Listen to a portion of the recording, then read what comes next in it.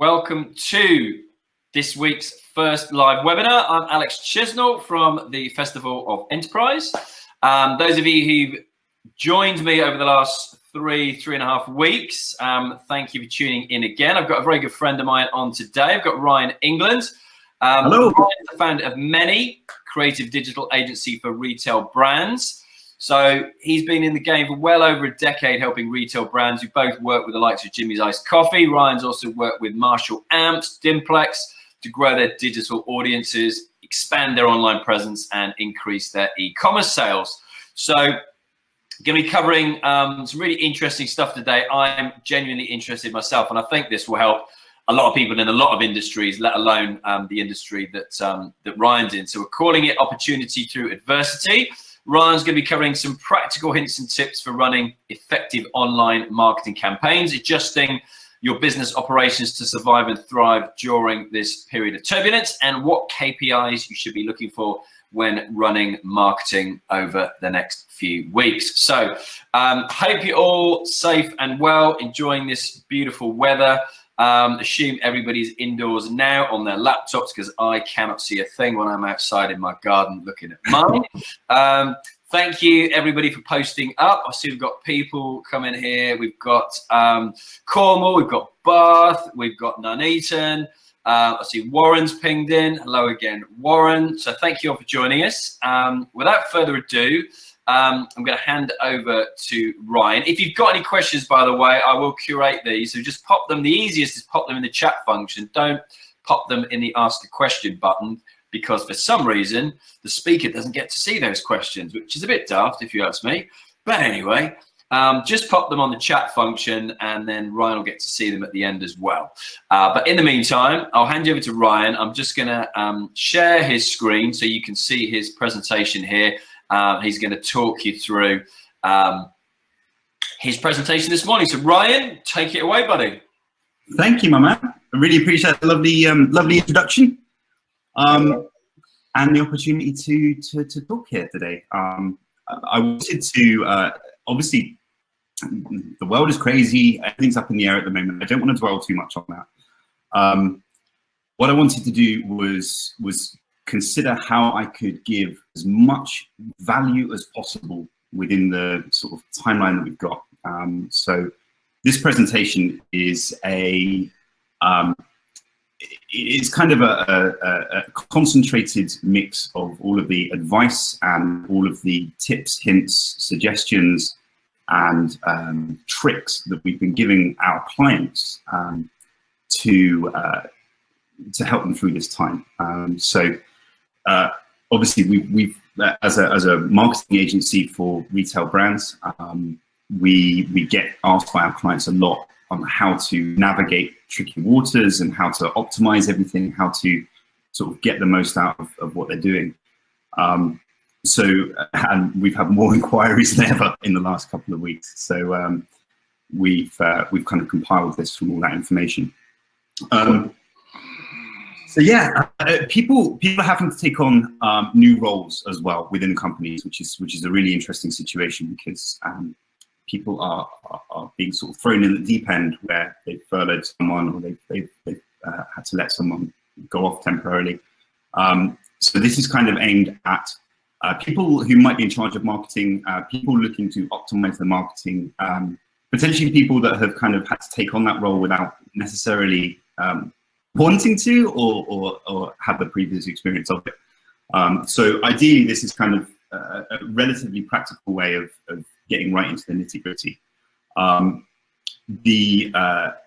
think the general consensus from our side of things is those that innovate, those that push through tricky times and troubled waters, will come out the other side as a stronger business. So that's what this advice is designed to be. And it's important to note that we're talking about opportunity through adversity, rather than being opportunistic.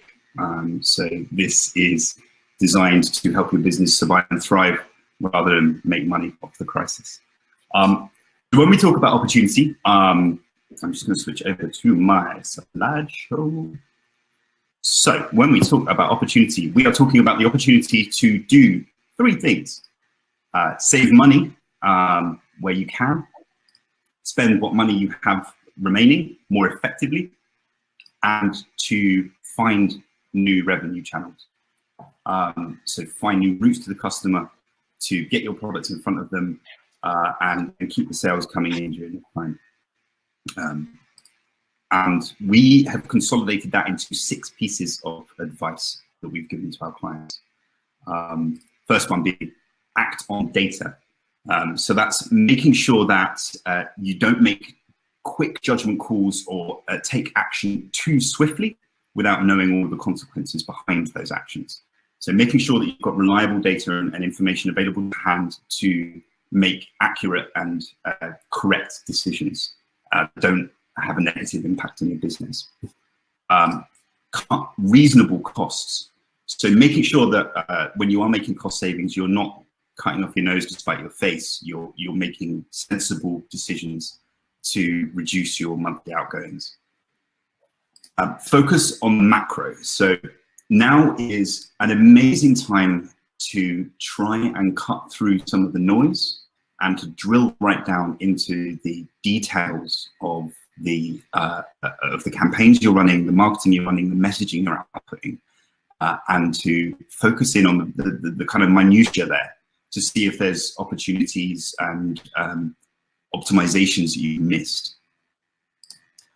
It's time to get your house in order. So it's time to tidy up some of the loose ends, make sure you haven't missed anything, to bring things together so that when we come out of this isolation period or during the next couple of weeks, we're then ready to welcome new customers in, get back to business as normal, whatever that may be. Over-communicate everywhere. So making sure that you are communicating effectively with your clients and customers, making sure that your messaging is clear and on point, and making sure that you're taking into consideration how the customer may feel at this point in time. And let's develop new routes to market. Let's find some new opportunities, new customers, new options available in the marketplace. So over the next sort of 10, 15 minutes, I'm going to drill down into each of these things and give some advice and some tips on what we actually mean by that information. So let's start with act on data.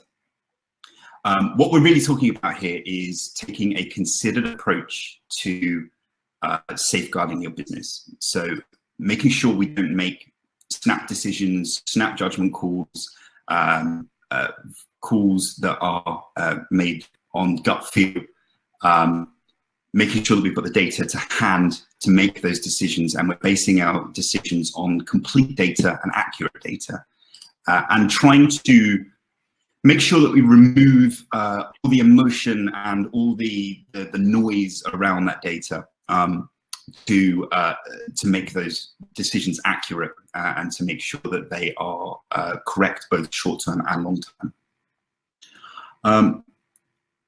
The example that I always go to is, let's say, for example, you're looking to reduce the cost of your marketing. Your marketing is normally one of the first things to go when people need to save money.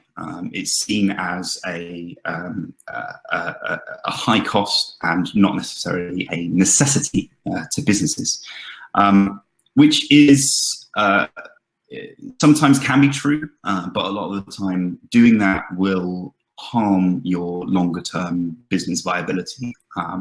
It will do damage to your longer term sales. It will restrict your maneuverability for navigating these waters and coming out of it the other side. The example I give is, let's say you're looking to reduce your advertising spend by culling off a few of your marketing campaigns. Let's say, for example, this is your Facebook advertising account. You've got these 2 campaigns running. Both of them are running concurrently. You've got your first campaign, which has got 111 clicks. You've got a cost per click of £1.08, and you spent £120. The other one, obviously, the same number of clicks, the double cost per click and double the amount spent. So when you're looking to cut the costs, your initial gut reaction is, well, I'm getting the same results from both of these campaigns. Let's turn off that second one.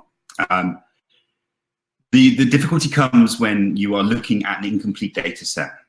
So when you add into that the number of checkouts that have been initiated from that second advert set. So let's say you're an online store, you've got products listed on Facebook, these campaigns for your product listings, and doing the campaign there on the second one, we've actually had 89 checkouts. So 89 customers have gone through our process, clicked our advert, gone to our product page, and checked out at the other side. On the first one, only 10. So when you actually look at that data, you look at the number of unique checkouts, 89, and you look at the cost per checkout, you're actually paying £2.27. The first one is actually £12. So when you look at a complete data set and you look at all the information that's available to you, it then becomes a much more interesting discussion about which campaign you close. Our advice would normally be, if you have the budget, to cancel out the first one. But it's those kind of decisions where you are looking to take swift action and looking to reduce your expenditure, where we often take the decisions that's easiest, and we don't investigate enough into the data we have available or the data that we're gathering at the time. So it's important to have the real complete picture before making those decisions. You need to probe the options available in your analytics account, the options available in your marketing account, the options that are available in your CRM, for example, and tie all that information together and then make a decision once you know that you've got all of that data. I guess what I'm saying is you have to make sure that you have the right data to make those decisions, that the data that you have is accurate and it's up to date, that you have all the data available to make the decisions. So make sure you're not missing any data. Make sure you've probed all of the data points that you have available to you. Make sure when you're looking at a data view, you've got all those columns enabled so that you can really see the complete picture. And make sure that you have enough data to make the decisions. Don't go basing decisions on 1 or 2 clicks. Make sure that you have enough of a sample set in order to make that information valuable and correct.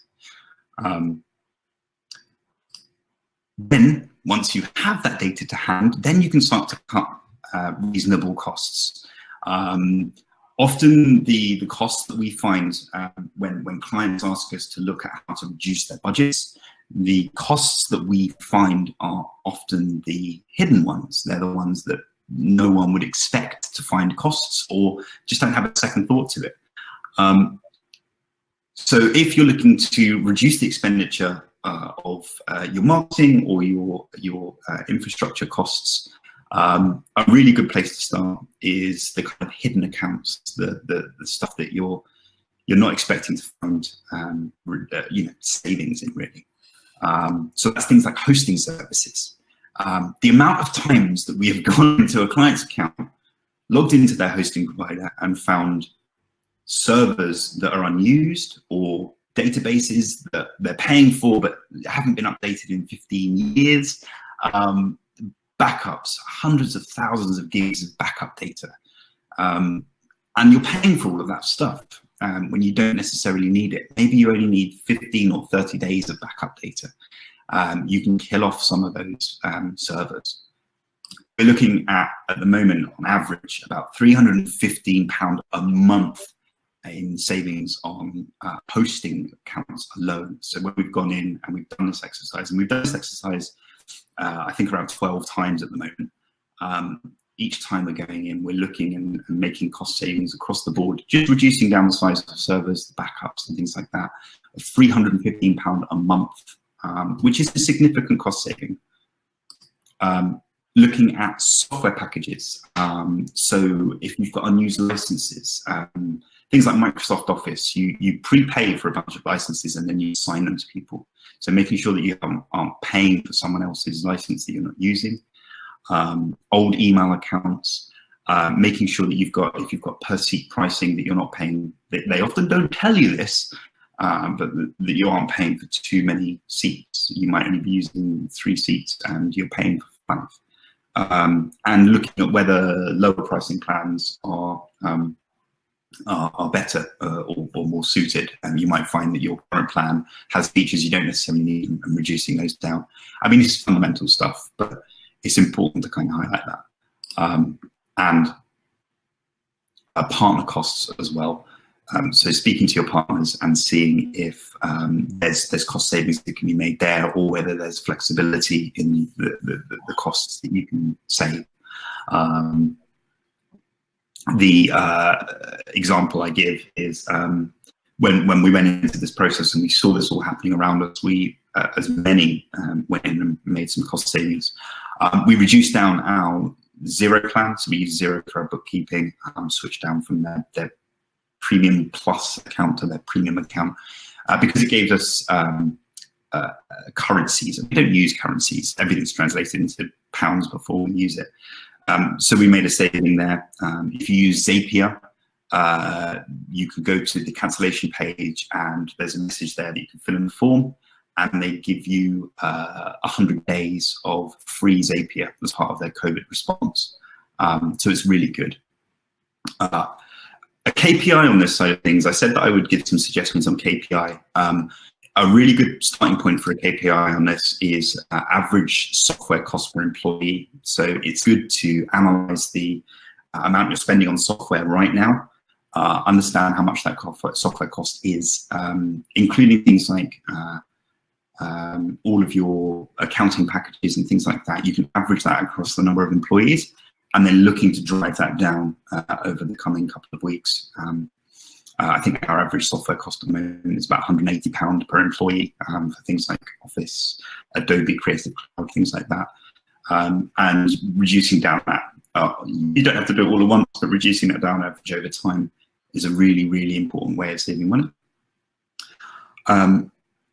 Once you have streamlined your ship and you have made sure you are running as slick and smooth as possible, then it's time to focus on the macro, drill into the details of the campaign.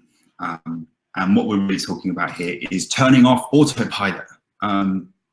Facebook and Google love to put you on autopilot, where they take care of all the settings, you just pay the money.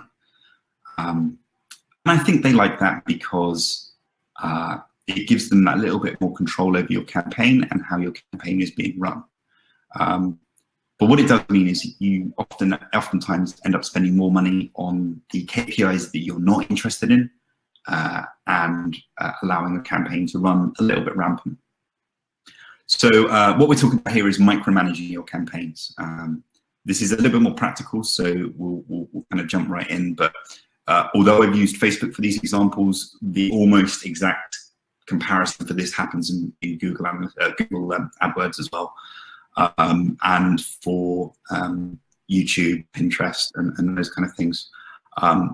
My number one piece of advice would be to stop using Boost. That little Boost button down the bottom, nice and easy, really simple. Click the button, put your budget in, away you go.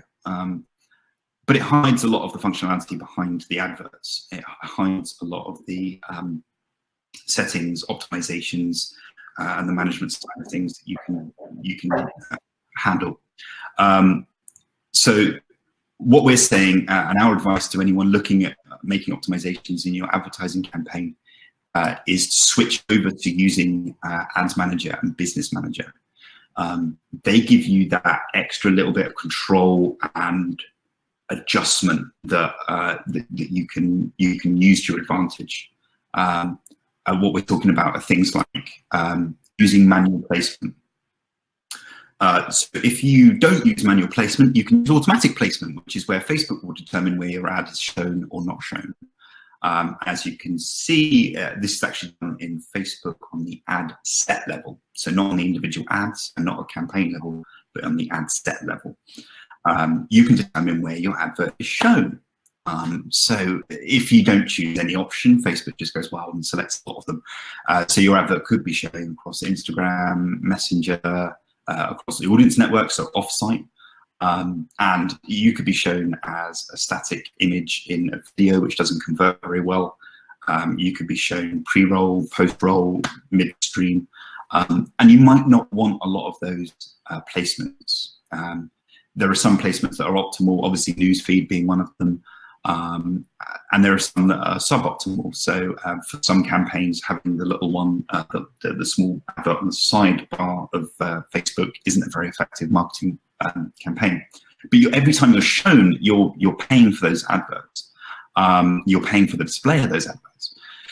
So drilling into the little more detail on this and selecting manual placements, and then physically choosing where you want your ad to be shown and turning on and off, gives you that little element of control, which stops unnecessary spend. And it means that your adverts are running very, very effectively and efficiently. Much to the same thing on the ad strategy. So you actually have budget strategies. You don't have to pay per impression. So you don't have to put in a general amount. You can actually fine tune your campaign. This again is set on ad set level. Under the optimization and delivery, you can choose an objective. So optimize for ad delivery, link clicks, and you can choose when you're charged. They hide it under this little link called advanced options or something like that. Click that, and down comes this link. The default is impressions. So you're paying every single time that someone looks at your advert. But really, if you're driving for link clicks, you only really want to pay when someone clicks your link. And Facebook will change the way that they're displaying your ads based on this option. So you've got cost cap and bid cap. Bid cap will stop you bidding more than the amount that you put in. So if you put in 12 pence, Facebook will bid 12 pence. You might find that's a little low. You'll have to play with those numbers a little bit. But that gives you that little bit extra control. It gives you that little bit of customization that stops you spending additional money than you need to. There's a lot of eyes on Facebook at the moment. So why are we saying to do these little optimizations? We're saying it because really Facebook is screwed. Facebook is in a little bit of trouble at the moment, same as Google. They're in the business of profiling users. They are in the business of understanding user behavior and selling adverts to those users to advertisers. At the moment, with all this behavior change and a lot of the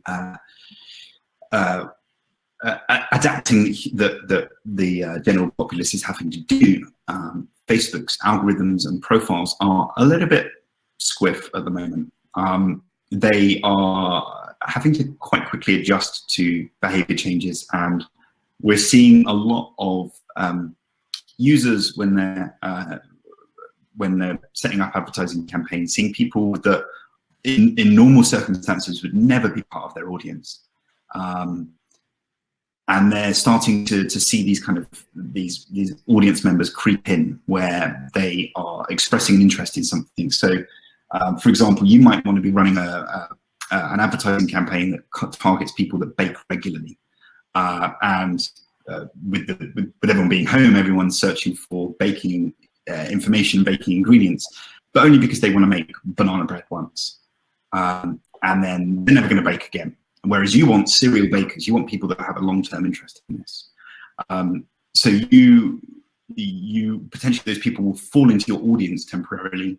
And then once this is all over, they'll go back to their normal lives, they'll forget about baking, and you've already spent that money to try and capture that audience, try and capture that person. So by adding in that a little bit of finite control in there, you're able to make sure that you're not overspending on this extra audience that otherwise would never be interested in your product. But you definitely should stick with Facebook and Google. It's super cheap at the moment to advertise on Facebook. I know everyone says, oh, Facebook's getting more expensive. It used to be super cheap, but it's driving down at the moment. The cost of Facebook advertising is relative to the same time last year. I think it's about a third of the cost. The cost per mille on Facebook, which is how you gauge kind of general Facebook costs, has been plummeting down. And that's because there's more people looking at Facebook. They've got more inventory available. Some of the larger advertisers have pulled their advertising spend at the moment, so they haven't got as many advertisers. When you have that kind of gap, then the price of Facebook marketing drops, which is a nice situation to be in if you're a business looking to advertise on Facebook or Google. That will gradually creep back up again as advertisers come out of the kind of shock of the system and they start to bring their adverts back on board again. So some tips on the macro. I'm going to kind of rattle through this relatively quickly. Obviously, manual placements, making sure your manual placements, you've selected where you want the advert to show. If your link clicking strategy is correct. Some people can't do that strategy because they haven't had a Facebook account long enough. I think you have to have it for at least 2 weeks in order to be able to select to pay for cost per click rather than impression.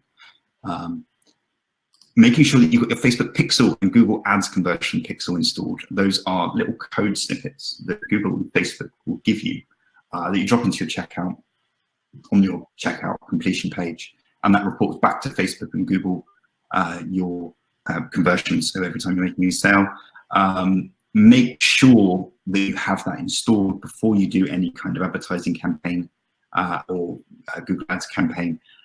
So that you are able to track who's clicking through, what action they're taking on your website. Eventually, you can actually change your spend based on that, the behaviors in those pixels.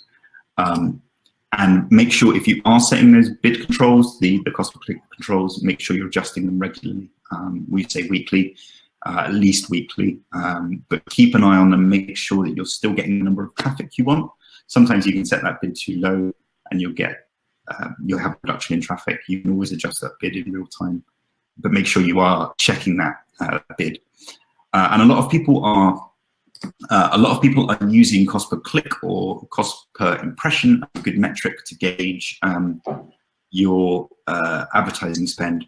But it's been thrown out recently. It's not a great metric to use because of that behavior change in the general populace. We suggest at the moment to use cost per acquisition as a really good metric to gauge. And get your house in order. This is kind of general housekeeping, making sure that your ship is running tight, everything's running smoothly. Start with SEO. Compile your keyword list. Make sure that you've got an SEO audit and check your rankings. So you want to have a really complete keyword list.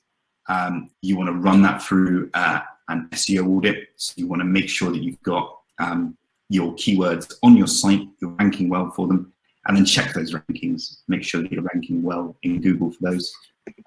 There's a couple of tools that will allow you to do this. SEMrush is my personal favorite, or Moz as well. They will allow you to create a really good keyword list, run an SEO audit, so make sure that those keywords are ranking well on the site, and then check your rankings off-site. So check that you're ranking well in Google and Facebook, Google, and Bing. Bing? Does anyone use that now? How are we doing for time, Alex? We're good, mate. Yeah, just a quick question from David while you were talking there on Facebook ads.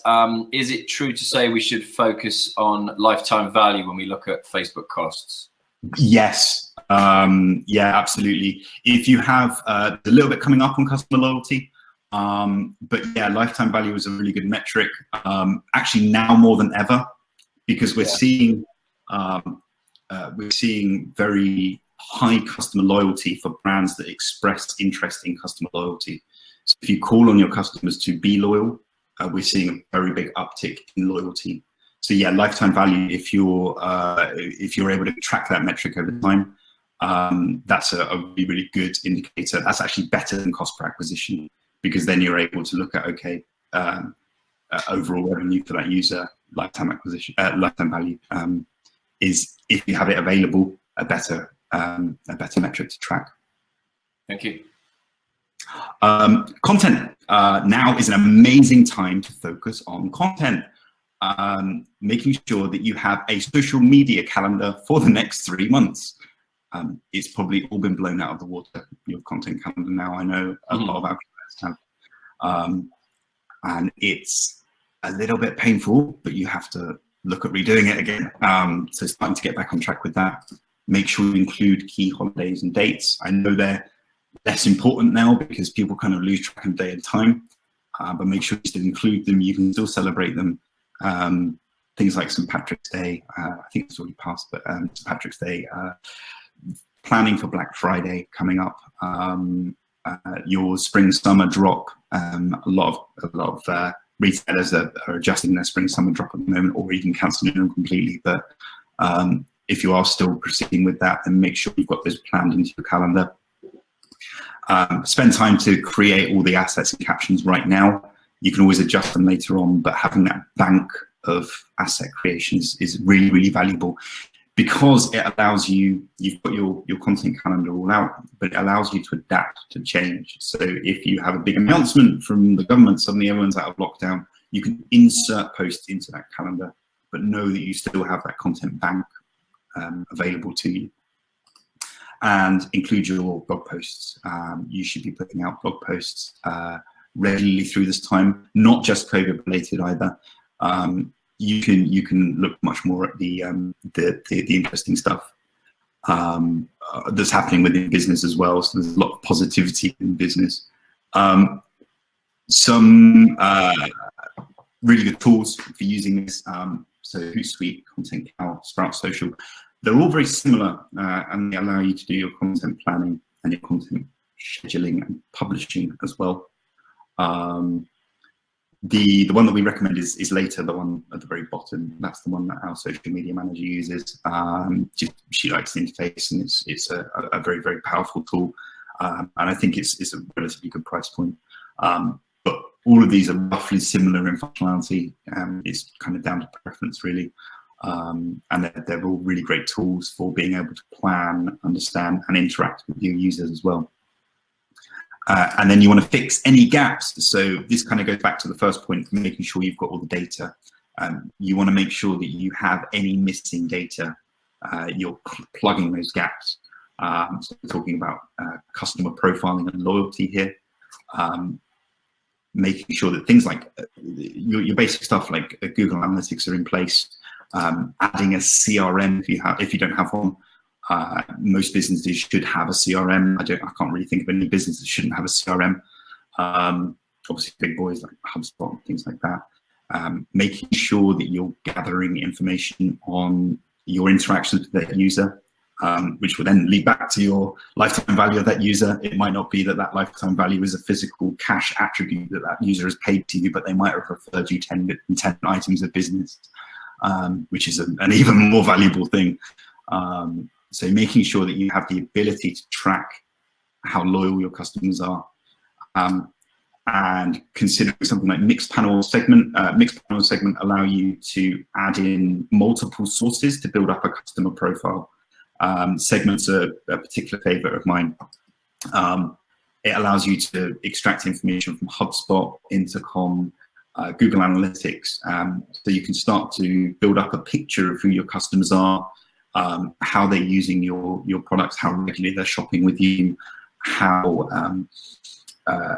engaged they are as a customer. So we're kind of starting to rattle through this now, but tips on this stage: keep a tally of common questions you're being asked and use that as the basis for your blog articles. If you are getting a lot of the same question, it means you haven't answered it very well, so get the answer out there, and let's get a blog post going for that. Recent changes to Facebook's algorithm seems to be highlighting positivity a lot more. Positive sentiment is rising up in the newsfeed, in the ranking algorithm for posts in the newsfeed. Using sentiment analysis, you can check how your posts are coming across, whether they're coming across as a positive a positive message, and how well they will rank in Facebook and other news feeds and LinkedIn. We think this is a strategic change from Facebook and LinkedIn to start to rank those results higher. So make sure that anything you're putting out has a positive spin, even if it is negative, that it has a positive sentiment behind it. And KPIs for this, for the kind of getting your house in order, you'll be able to track an increase or decrease in rankings and a lift in social engagement. So you in any of those tools that we highlighted there should be able to give you that metric for social engagement. It's quite fun to gamify it. You should be able to start to see your followers or engagement climb, start to push that information out. The second to last point, we're almost there, guys. Over communicate everywhere. I can't stress this enough. This is so vital. There's a survey by Kantar. Kantar study says 75% of consumers want to know how brands are reacting to COVID. So they have an active interest in how brands are reacting. And 78% want brands to take care of their employees and hold their social responsibility during the problems. So it's vital that you are messaging how you're coping with COVID, how you're looking after your employees. So delivery messaging, if you are a retailer or you ship a physical product, add information regarding delivery and returns logistics. It might seem straightforward. So many shops don't have a specific banner at the top or a specific banner at the bottom that addresses COVID and says, this is how we're dealing with COVID. It's not disrupting our deliveries. We're extending our returns period. We've seen an 18% in US retailers, an 18% reduction in sales for stores that lack COVID messaging, just because there's that uncertainty around online stores. It's very, very simple to add. I think Hello Bar has a plugin that you can add to the top of your site, address the problem up front, make it really clear you have a response, and make sure that you're kind of easing tension and distress from your customer, making sure they understand it's business as usual. How you doing, Alex? Still awake? Yeah, I'm good, mate. I'm good. Yeah. Good stuff. Email messaging, it's a perfect time to cleanse your emails. Go through your email list. Get things tagged up. So tag your sources. Make sure you're GDPR compliant. Cleanse your email list. There's tools out there that can do that. I think MailChimp has I'm too familiar with MailChimp. I think MailChimp has an ability to cleanse, or you can pay for an additional bit to cleanse emails. A really, really good time to go through. Look at your 1 and 2 star contacts and reach out to them if you can. Run a specific campaign to them to try and encourage engagement back into your list again. Make sure that you're linked into e-commerce sales for e-commerce systems for sales tracking. So if you are sending out promotions and things like that, make sure that you are tracking those sales within your e-commerce system. And now is a great time. Gary Vee is always going on about this, to follow up with your customers. So this is direct interaction. Identify your top 10% of customers. While people are at home, they're a little bit easier to communicate with, and the guard is down a little bit. Reach out to them personally via social, arrange a video call. You could send them a personalized email. You could send a video to them. The idea here is to turn those guys into fanatics. So to start bringing them in on a referral basis, give those guys a discount code that gives them a referral kickback. Give them a specific code that they can share with their friends and family. These are like your most loyal, avid customers, and you should treat them like that. Doing that extra mile and reaching out as the manager, owner, employee at that business. I like that. I like that one. That's cool. Did you take notes the whole time? See, look, there's a whole page. It just really drives home that kind of personal relationship, and it's also it makes people feel like they're being checked in on. You know, it makes people feel like that as a brand that cares, that you're looking after them. Yeah. most importantly, communicate how you're looking after your staff. If you haven't seen it in the Bournemouth area, the guys behind Urban Gardens did an amazing video when this was all kicking off, and it was an internal video that they then shared on LinkedIn, and he was literally talking to his staff, and it was a very cut through video, very it was full of emotion, and he was being completely transparent and honest with his employees, and then he decided to share that on LinkedIn. And that had a massive response because people saw that he cared about his staff and were looking after them. So in this time, if you do nothing else, communicate how you're looking after your staff, blog posts, social posts, whatever. Make sure that people understand that you're looking after your staff. Even if you have to let them go, that there was a reason you had to let them go. You weren't able to do the furlough system, or you weren't able to afford the furlough system to cover the wages until then. But make sure that you are looking after your staff and you're communicating effectively on how you are doing that. MailChimp, awesome tool, great, easy, quick and easy to set up. Really good to get off with the first 2,000 users, I think, in their free plan. If you don't have an email list already, get to it. And make sure that if you have a COVID page or a COVID response, you're updating that at least once a week. Worst bit about this would be out-of-date information. Put your updated date on those pages. People don't want to think that you've kind of gone away, or you've forgotten to update that, or you're not treating COVID with the kind of respect that it needs. KPIs during this time, engagement will be kind of a little bit whack if you're already tracking engagement, because it will probably be naturally going up anyway because of the amount of eyes on social. But social sentiment analysis is a really good tool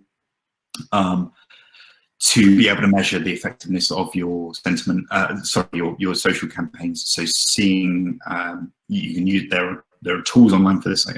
I think there's one called Talk More, something like that. I don't handle the social sentiment analysis, so I can't tell you the name, but it will track how positively people are talking about your brand. That is a great metric to see an uplift in how positivity is changing on your online social presence. It will tell you whether people are using positive or negative keywords when they're referring to your brand. And obviously the uplift in customer loyalty, so that customer lifetime value of their sales, but also the referral-based system, tracking how much those referrals are taking place.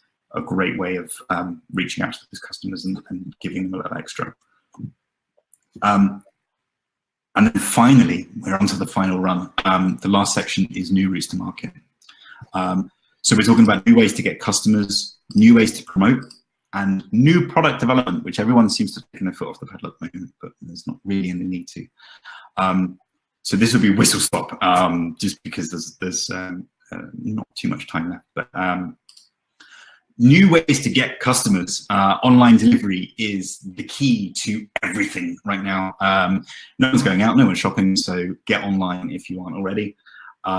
Deliver and Just Eat are running at between 5 and 7 day setup times, which is quite a lot shorter than it was 2 weeks ago, and the normal time as well. They've added tons of additional staff and support to get set up on Deliver and Just Eat.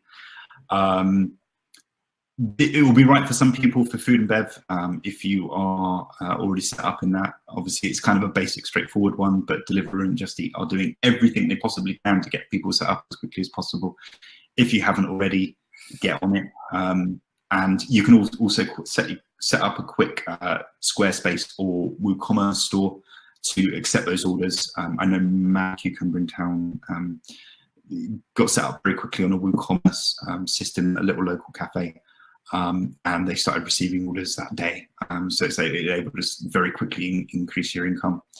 FMCG, CPG brands should definitely look at launching a subscription box.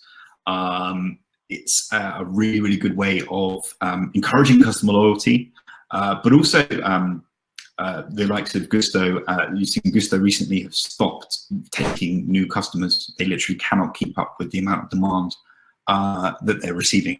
So subscription boxes are incredibly popular. People are enjoying getting them sent out. They're discovering new ways of cooking. There are plugins available for WooCommerce, for Magento, for Shopify that allow you to do those subscription services. Super simple to set up. F&B, another route to opportunity is if you make a signature product. There was a famous article in an email from The Hustle yesterday about a baker in New York, famous for his bakery products. Suddenly, his entire customer base is wiped out. He's then started selling the recipe boxes to make what he makes at home. So you can buy this recipe box and make it at home, because he's seen this huge uptick in baking and homemade cooking. So not just selling your finished products and subscription boxes, but selling those recipe boxes and supplementing that with an online course or YouTube tutorial about how to make that product or get that product created. And new ways to promote. I've got 2 tricks for you, 2 really cool tricks that allow you to run effective campaigns really cheap. Okay, YouTube pre-roll. With YouTube, you can use TrueView. TrueView is their video verification system. You only pay for a video advert on YouTube if it gets past 30 seconds. So if someone watches past 30 seconds, then you pay. Really good trick with YouTube pre-roll is to be very clear at the very beginning who your target audience is and be very polarizing. If you aren't interested in homemade bread, skip this. You're encouraging people to click off your ads because if they aren't interested in that product, you want to get them off before that 30-second mark. What that means is when they get past that section of your video, once they get past that polarizing aspect of your video, and you've got them past the 30 seconds, then they're going to be really engaged users. They have an active interest in what you're selling, and the marketing side of things is going to be really quick. So be very polarizing at the very beginning. If you're making that video, push people away from the video, try and get them off that video as quickly as possible, and you'll then have a very concentrated YouTube audience or advert watching audience. Then you can take off to your landing page. And brand awareness campaign. Okay, if you're going to run a brand awareness campaign, which is just getting your logo and your identity in front of people, not necessarily with a call to action, but just for brand recognition. Maybe you aren't selling something right now, but you want to keep your brand alive for later on when things start to open up again, you can start to sell again. You can run a brand awareness campaign. Best way to run a brand awareness campaign: remove all your call to actions. Make the most bland campaign. It can just be your logo with nothing else. Super boring, super simple. Remove any attraction to click on the advert whatsoever, and then run it as a cost per click ad. You won't get any clicks on the ad, so you won't pay anything, but your impressions will be through the roof. You'll have so many people with eyes on that campaign, but you won't be paying for it.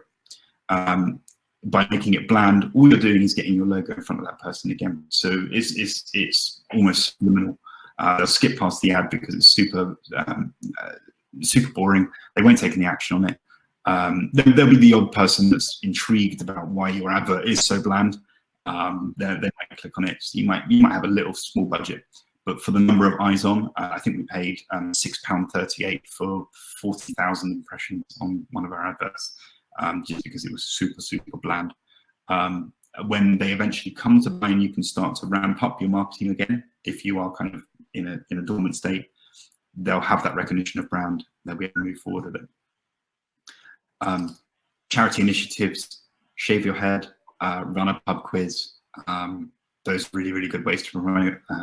We've been working with our client Jimmy's Iced Coffee. They've been running a pub quiz. I think every other Friday. It's raised, I think, £10,000 so far, but they've had 150 or 200 local customers that have donated to be part of that pub quiz. So a really effective way of getting in front of people. And run buy one get one free and similar promotions. So make sure that you are running an effective campaign if you're selling online. I know this is only for product basis stuff. But like buy 2 get 1 free, or start to move your inventory. Buy one get one free for people at the moment is a very positive campaign message, and for people that have potential financial problems coming up, it offers them a potential saving. One of our clients went about 368% increase in online traffic when they did a 3 for 2 campaign. Finally, new product development. There is no reason to pause new product development. Let me say it again. There's no reason to pause new product development. Things might be a little bit tight at the moment, but now is a great time to continue with new product development and keep pushing out new products.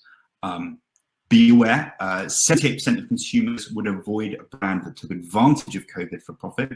So make sure if you are launching a new product that you aren't seen to be profiteering from this problem, unless it's aiding and assisting the system. So, you know, charity initiatives, things like that are great. But the COVID beer would not be a great idea right now. You can use the business continuity loans to do new NPD. It's fine to use those to innovate as long as it's part of your business. And we are getting asked more than ever for positive PR. So we've actually got journalists doing call outs of positive PR messages, those kind of nice stories. And NPD, so new product development during this time is a very positive thing to be coming out. So you're easily getting to the top of PR lists and newsletters. And advertising is so cheap. It's really, really good to get new products out there. So I hope everyone is still there. Our advice: act on data. Make sure that you're making sensible, logical decisions. Cut reasonable costs, not all costs, so that you're not damaging your business. Focus on the macro, get into the micro details of everything about your campaign. Get your house in order. Make sure that you're running a tight ship. Over communicate everywhere. You can't over communicate enough. Make sure that your message is out there all the time. And let's develop some new routes to market. Et voila. Awesome. Thank you very much, Ryan. Just time for a couple of quick questions, if that's all right. I've just done the email thing, funnily enough. I did that last week. I cleansed my emails because there is a question here from Jess who says, would you advise to wait to email cleanse for B2B until everyone is back at work? Which is a good question. Yes, B2B, yeah. I would say so. You're going to have furloughed workers. You're going to have people that that have been let go or made redundant. Obviously, you want to clean the let goes, unfortunately. But yeah, for people on furlough, they might have bounce backs on their email, things like that. B2B is a little bit different. Maybe don't cleanse on that side of things quite yet. But yeah, for B2C, it's a great time to list cleanse. Everyone's at home and they are receiving communications. You know, they're more communicative than ever. I think I had a stat in here somewhere about Facebook. It was in like 78% increase in. Oh man, I can't find it now. But yeah, I wouldn't go cleansing on B2B yet. I would stick with B2C. Thanks. And then Warren says, I use a CRM system called Capsule at the moment. Can you recommend a better alternative that integrates with Shopify? I remember Capsule. Yeah, Capsule is amazing, but it doesn't have great connectivity. HubSpot is free on their free tier. It's kind of one of those pay-to-play platforms. So eventually, at some point, you will end up having to pay for that. But in the very free part, then it's a really, really good CRM system. There's one other, I can't remember what it was. There is one that's got specific integration with Shopify, but I'm just going to quick Google now to see if I can do it. I've popped your website up as well. What's amazing. Say it again. No, I can't. Sorry, I can't find it now. But okay. HubSpot is the one that we use, and that integrates with a number of our different e-commerce providers. Okay. Easiest way people can get hold of you, because I'm going to have to wrap things up, I'm afraid, but we've got lots of nice comments. Jacob, Thanks so much. Warren says thanks. Ryan. Jess says thanks for your time. Pete says great tips. Thanks. Stacey says thanks for your time. Abigail says thank you. Sally says thank you very much. Loads of love out there, mate. So yeah, easiest way people can get hold of you. Ryan@many.co.uk. Email me anything. My advice is free. My time is free. I'm sitting here with my cat at the moment, so I can answer any questions you've got.